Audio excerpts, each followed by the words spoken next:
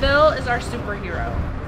One of his friend or neighbor was in need, had a brand new baby and didn't have any formula. Finally, he was able to get to Texas Children's Hospital and be able to get a bag full of formula they donated to him. Then the next day he was able to get some of our water. He was able to take our Pro Truck down to the George R. Brown Convention Center, where there was a huge shelter there. Over 9,000 people were there, and he donated water.